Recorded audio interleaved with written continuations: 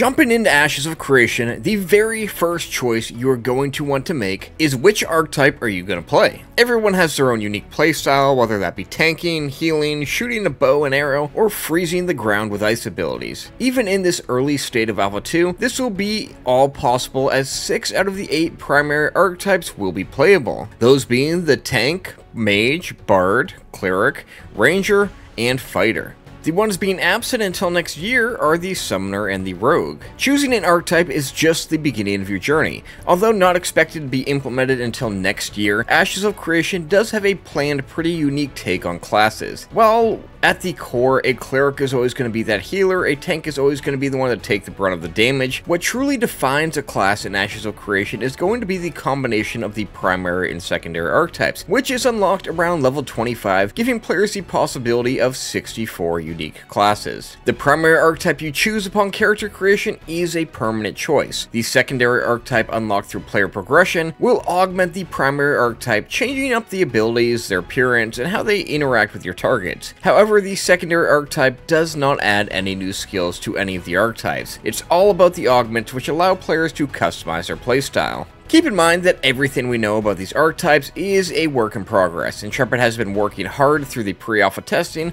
to make sure these archetypes are in a good spot. And while some archetypes have a bit further to go than others, it really is your job as a tester to give that player feedback to help Intrepid shape the future of the game. Most abilities will be unlocked through careful selection in the skill tree. You won't have 100 different abilities in your spellbook. Intrepid wants you to make thoughtful choices within these trees to cater to your playstyle. Skill points are said to be earned every fraction of a level once fully implemented, which is not quite the case yet in Alpha 2, rather than once per level like in most games. You'll be able to use these points to then gain access to new abilities or upgrade existing ones. The skill tree we see now is suited for the level cap of 35, but everything is subject to change as abilities evolve through testing. These abilities for each archetype include the Mage. As a mage, you will wield a formidable array of spells that bend the very elements to your will. Mastery over these abilities will define your prowess in battle. When you need a direct assault, unleash Arcane Volley, firing a barrage of 7 arcane missiles at your target, each dealing 35% arcane damage. It's a swift and devastating attack that can quickly turn the tide of battle. For Ball of Lightning, you will summon a large sphere of charged electricity that travels slowly forward, dealing 50% lightning damage to enemies it touches and applying a volatile effect, making them even more susceptible to your lightning-based attacks. When swift movement is essential, well, Blink will be at your disposal. Instantly teleport 20 meters in the direction you're moving, allowing you to evade attacks or reposition yourself strategically in the blink of an eye. For area control, Blizzard lets you channel a massive storm around you, bombarding enemies with hail shards. Each shard impacts with 50% ice damage in a small area and applies the frozen effect to chilled targets. Chain lightning is perfect for dealing with groups of enemies. Release a powerful streak of lightning that hits your primary target and chains outwards to up to 5 nearby enemies, each struck with 175% lightning damage and applying up to 20 stacks of shock to any volatile targets. Cone of Cold unleashes a freezing wind in a cone, dealing 125% ice damage and applying the frozen status effect to chilled targets. It's perfect for controlling and damaging groups of enemies in front of you. When you're using your basic weapon attack and seeking to enhance those attacks, elemental empowerment will be key. Each elemental spell you cast alters your weapon combo finishers to apply burning, chilled, or volatile effects based on the current empowered elements, adding extra damage and utility to your strikes. Fireball is a classic mage spell, hurling a ball of fire towards your target that deals 100% fire damage and applies burning for an additional 75% fire damage. With 3 charges, you can constantly keep the pressure on your enemies. Frostbolt sends a bolt of frost at your target, delivering 225% ice damage and applying chilled to targets that were attacked, making it a pretty powerful single attack. Charging up your lightning strike allows you to release a bolt of lightning that deals 275% lightning damage based on how long it was charged. This devastating attack also applies up to 20 stacks of shock to any enemy it hits. For area denial, Magma Field creates a boiling pool of lava at a target location, dealing 30% fire damage and applying burning at a 50% fire damage power every 2 seconds to enemies within. This fiery pool lasts for 8.1 seconds, punishing anyone who dares to enter. Prismatic Beam channels a powerful beam attack that periodically deals 30% magic damage, with additional effects based on your current elemental empowerment, making it a pretty versatile deadly spell. To protect yourself on the battlefield, Shell surrounds you with a protective magical barrier that absorbs up to 500% magical power before breaking. The shell will last 15 seconds, giving you time to survive that enemy onslaught. And finally, Slumber allows you to incapacitate targets around you, putting them to sleep for 10 seconds, taking them out of the fight and giving you a strategic advantage. The Ranger. Airstrike is your signature move for both offensive and mobility. With a powerful leap forward into the air, you fire 3 projectiles in a line along your path. Each projectile deals area damage and roots any target hit for 3 seconds with nature-based magic. Barrage is your go-to for relentless damage. For 1.5 seconds, you unleash a continuous stream of arrows at your target, dealing 12% physical damage. You can also set strategic traps with Bear Trap, which you place at a target location. After a brief delay, the trap will arm itself, and when an enemy triggers it, they will suffer damage and become rooted for 2 seconds, halting their advances and giving you a tactical advantage. As a ranger, you could activate Call of the Wild to shed all movement impairing effects and gain 20% increase in movement speed for 8 seconds. This will be a crucial PvP ability that allows you to bypass snares and roots, giving you the freedom to reposition yourself and escape with ease. With Camouflage, you blend into your surroundings, making yourself harder to see and avoiding direct targeting. The farther you are from an enemy, the more difficult you are to spot. However, this stealth is broken by outgoing combat actions and incoming damage, requiring you to choose your movements wisely. In tight situations, you could use Disengage to deliver a swift kick followed by a backflip. This maneuver sends you retreating while snaring any enemies hit for 4 seconds, keeping them at bay while you regain your footing. Headshot allows you to deliver a devastating blow, dealing 175% physical damage to your target. This powerful attack is ideal for taking down enemies with a single well-placed shot. Hunt for the Bear invokes the Spirit of the Bear, enhancing your physical mitigation. This boon makes you more resilient against damage, bolstering your own defenses in the heat of the battle. Alternatively, you could call upon Hunt of the Raven, which calls forth the Spirit of the Raven, imbuing yourself with increased physical penetration.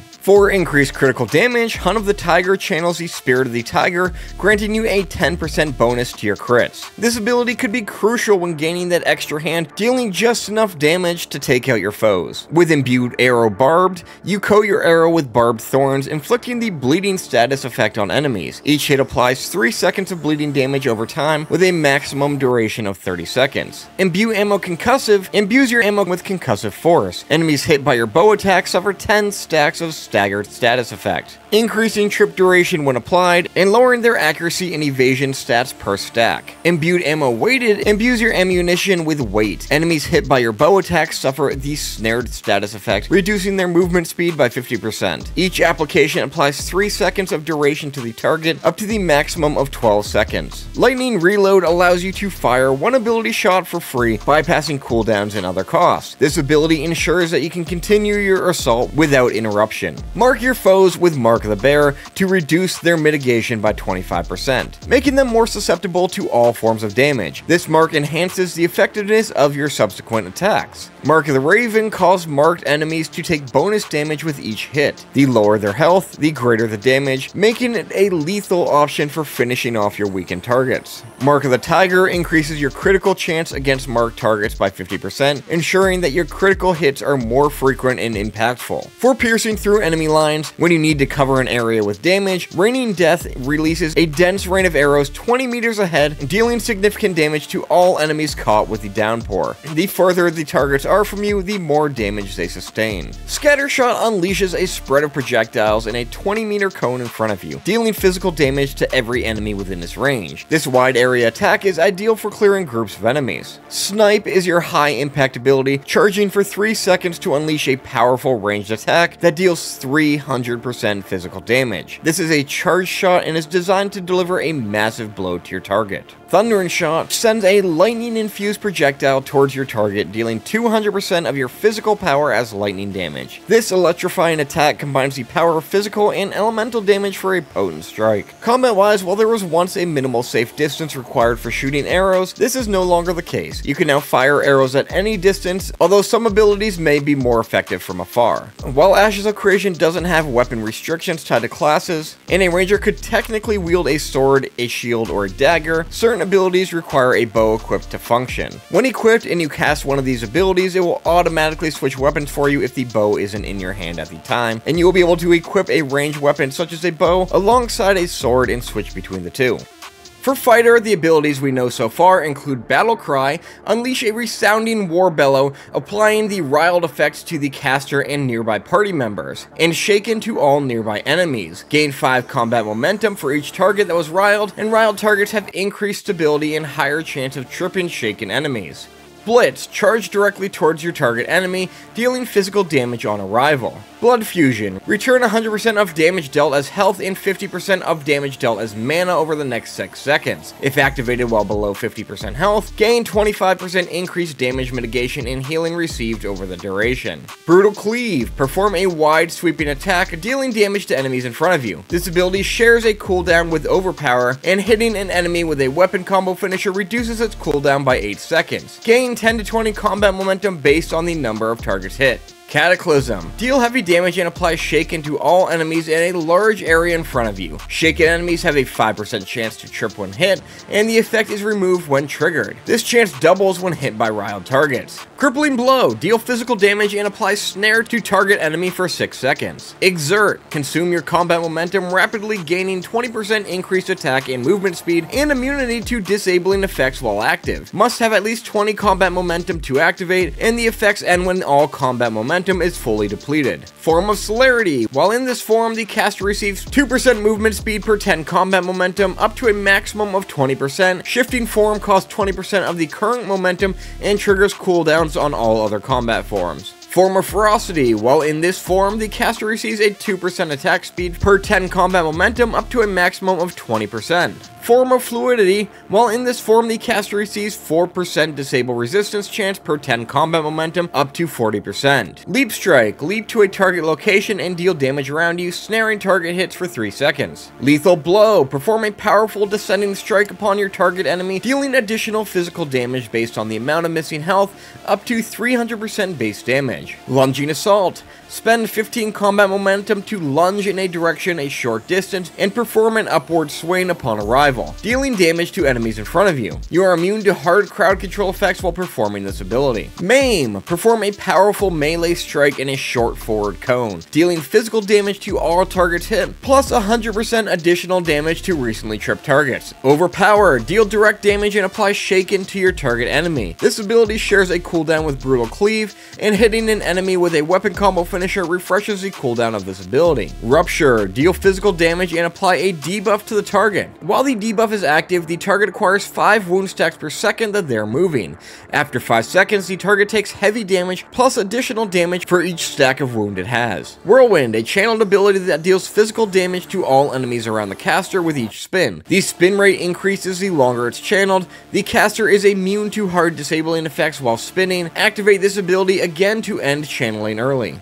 A lot of these abilities will be able to continue to be upgraded as you invest more skill points in them, and these upgrades can include increased damage, reduced resource costs, shortened cooldowns, and more. The fighter has its own unique class resource on top of mana called Combat Momentum that you may have heard of in some of the abilities. This resource, displayed under your mana bar, starts out as an empty bar. As you use certain abilities and weapon combos, you will build up that momentum. When you've earned enough, Combat Momentum will grant you unique stat bonuses based on the form you're in. These forms, as I mentioned before, are Form of Celerity, Ferocity, and Fluidity. Cleric, Barrier, sacrifice 25% of your maximum health to apply that much temporary health to a target ally for 10 seconds. Blessed Weapon, imbue a target's weapon with Radiant Light, granting the Blessed Weapon effect. Weapon attacks deal additional radiant damage and apply Blessed Weapon mana regen. Chains of Restraint, call forth a spectral chain in a target area that staggers enemies within or stuns enemies already under the stagger effect. Leaves behind an area that deals radiant damage each second over 8 seconds. Communal Restoration, restores health to all party members in range equal to 150% healing. Condemn, stuns a target enemy for 3 seconds. Consecrating Waves, sends forth a cone of radiance dealing radiant damage to all enemies while healing the 10 nearest allies. Defiant Light, heals a target ally for 50% of the maximum health over 10 seconds. If the target receives fatal damage during this time, the effect is consumed and prevents death, healing the target for 25% of their maximum health instead. Deliverance, a held ability. Charge up healing energy that heals a target ally upon release, scaling in power the longer it is charged and based on the target's missing health percentage. Divine Flare places an area heal on the ground that heals all targets within a few seconds. Total healing is split between all targets hit. Divine Infusion consumes divine power to instantly complete the remaining cast time of any healing spell currently being cast. The amount of divine power consumed is proportional to the remaining cast time. Flash Cure instantly heals a target ally. Healing Touch heals a target ally in melee range for a large amount of health. Judgment. Cast a heal on a target ally for a large amount of health. If cast on an enemy, it deals radiant damage instead and applies 2 stacks of burning. Mend instantly launches a healing projectile towards the target ally, restoring 100% healing health upon arrival. Resplendent Beam fires a beam of healing energy toward a target ally. Charging this spell allows the beam to bounce to up to 5 additional friendly targets. The amount of healing will decrease for each subsequent target. Resurrect resurrects a target ally with 25% of their max health and mana. Smite deals instant damage to a target enemy and applies a stack of burning. Soothing Glow applies a healing over time effect to target ally. Reapplying this effect extends the duration by the base duration value. And Wings of Salvation sprout phoenix-like wings and leap to a target ally, granting a small amount of temporary health to that target on arrival. In combat, clerics aren't just tools to keep party members alive. They'll have a good amount of offensive abilities to help them deal damage when adventuring solo or leveling up, and while these archetypes won't be balanced for a 1v1 level of combat, Intrepid still wants clerics and tanks to be viable when out leveling by yourself without needing a party to hit that max level in a reasonable amount of time. Clerics also utilize a class resource called Divine Power. Displayed as a third resource bar below mana, Divine Power is gained when casting healing and radiant damage spells. This power is used to complete healing spells instantly while using the Divine Infusion ability mentioned earlier.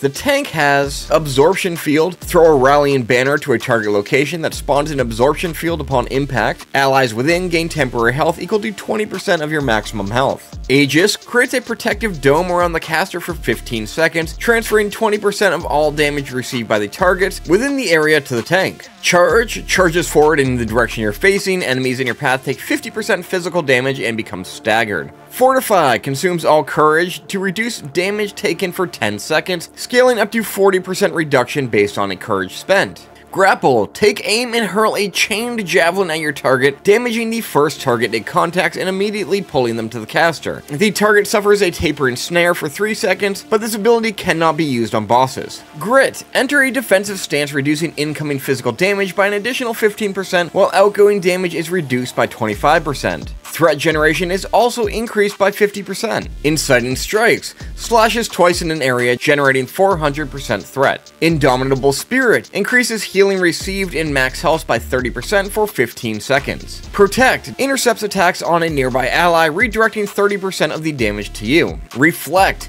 doubles your block mitigation, reflecting the next attack back to the attacker. Rush of Courage grants 100 courage when cast. Shake It Off instantly restores 50% of damage taken in the past 4 seconds, capped at 30% max HP. Shield Assault lunges forward, dealing 125% physical damage and applying stagger to enemies in front of you. Slam deals 200% physical damage to target in front of you, generating 300% threat. Taunt taunts the target, generating threat equal to twice your maximum health. Tremoring Bellow shouts to snare enemies, followed by a ground stomp that deals 150% physical damage. Wall summons a barrier at target location, blocking movement and projectiles. For the tank, they have a class resource called Courage. You can build up courage through various abilities, and when you build it up, it increases your physical mitigation per point up to 10%, and you can also spend this courage on various abilities as well to get different effects.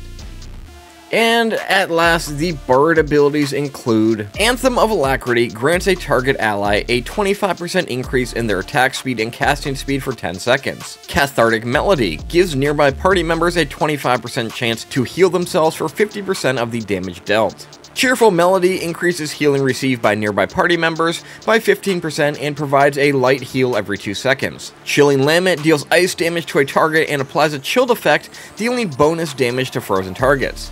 Conflict increases the physical power of nearby party members by 10% for 30 seconds, generating a theme of tragedy. Dark Lullaby deals spirit damage to target, with the final hit stunning the target for 6 seconds if they are incapacitated. Epic Melody increases the movement speed of nearby party members by 20%. Flourish slides forward in aim direction, turning off collision and grants pep.